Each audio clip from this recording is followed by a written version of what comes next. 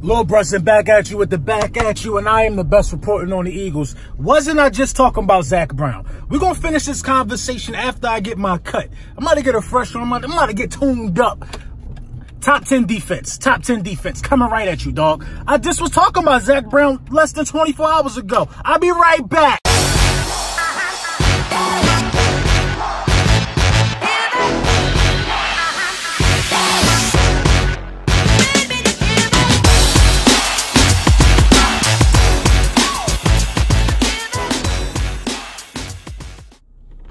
Lil Brunson, back at you with the back at you. So we go out there and we grab Zach Brown. It's crazy, man. I just was talking about this dude, man. I said the players that we released, which were a linebacker, an offensive lineman, a guard, and a cornerback, I said we're up to something. We are not done. I said this yesterday. And I've been talking about Zach Brown since before the draft. And we finally pick up Zach Brown. Zach Brown, in my opinion, is just like a gang tackling specialist. If somebody has the tackle halfway corralled, or if somebody's already there to getting the job done, Zach Brown is coming over the top to make sure you get the job done. Zach Brown has sacked Carson Wentz. Zach Brown has brought down Alvin Kamara by himself. Zach Brown is a really good short tackler. And I'm not sure if Zach Brown is there for inside linebacker purposes, but he's listed as an outside linebacker. And I think this move definitely, I'm telling you, puts us where we need to be as far as stopping the run.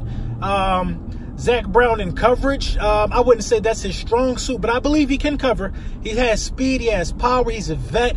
It was the Buffalo Bills. Zach Brown has a Pro Bowl season under his belt. Zach Brown is just what the doctor ordered. And we got him for 1 year. We got him for cheap. So these players that we're bringing in for these 1 year stints prove that we're here for a specific window. We're here for this year. We're here for this year to go all the way, man. And Zach Brown, I believe, puts us in the conversation for having like a top 5 defense in the game. I mean, when you look at... make sure you hydrate. Man, that was good. Woo. When you look at certain teams and certain moves that teams make, you just gotta kind of be, you gotta be honest, and you gotta kind of be in awe of the way things go. Now, I love everything the Philadelphia Eagles have done during this whole free agency period, draft and all. And picking up Zach Brown, furthermore, proves the case that we had the best offseason out of the NFC East. Easily. The best offseason out of the NFC East. And that's not to take away from the good work that nobody in the division has done. But I just believe that we put in the most work. We were already a good football team. We already had a good roster.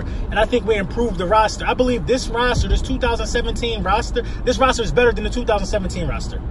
It's better than the Super Bowl roster. I mean, the receivers are better. The run game is about equal now. We got to see what Miles Sanders do. The linebacking core is better and stronger. The tight end group is better.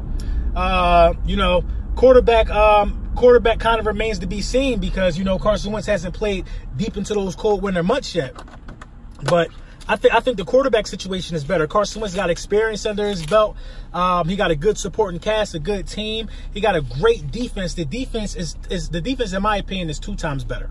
The defense is 2 times better. And you still got those core guys together that won the Super Bowl with you. So there's a familiarity with just everything that's going on. Listen, man, the Philadelphia Eagles, I think winning less than 11 games would just be a downgrade for us, man. I believe like we're going after the number 1 or the number 2 seed, man, in the conference, man. I mean, just so much excitement is swirling around the city. We're in contention again. I mean, we are a Super Bowl threat. This move definitely made us a Super Bowl threat. We all been wanting a linebacker. A lot of people said we should have drafted a linebacker, but I'm not really big on drafting players and expecting them to come in and make an immediate impact. I'm big on looking at the free agents and looking at the proven players who can make an immediate impact. Look at the guys who already competed at this level and had success. We signed 2 former Pro Bowlers in the offseason. Those guys had success, and Malik Jackson and Zach Brown. You know what I mean? I'm at that, because when you think about these rookies, man, I keep saying this, man, you can't expect too much out of these rookies. We know what they did on a collegiate level. At the same time, you cannot expect too much out of these rookies. Point blank, period. You gotta lean on the guys who've gotten it done.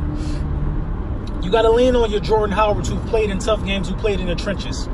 You got to lean on your Deshaun Jacksons, who's hungry. Your Alshon Jeffrey, who's a Super Bowl champion, who's scored a touchdown in the Super Bowl. Zach Ertz has scored a touchdown in the Super Bowl. Corey Clement has scored a touchdown in the Super Bowl. You got to lean on your core guys, man, and we got those core guys. The offensive line is greatly improved. Man, I could rant and rave about this team all day with the improvements that they made in the offseason, but it has to translate onto the field. This is why I say the job is tough on the players. Of course, they got to go out there and do the job, but I believe the job is even more tougher on the coaches, because the coaches have to get these players in the best position possible to succeed, and there's no excuses with the amount of talent that's on this roster. Now, remember when the Eagles had remember when we were saying that we had an all-star team, we had Vic, we had all these wide receivers that we picked up in the offseason?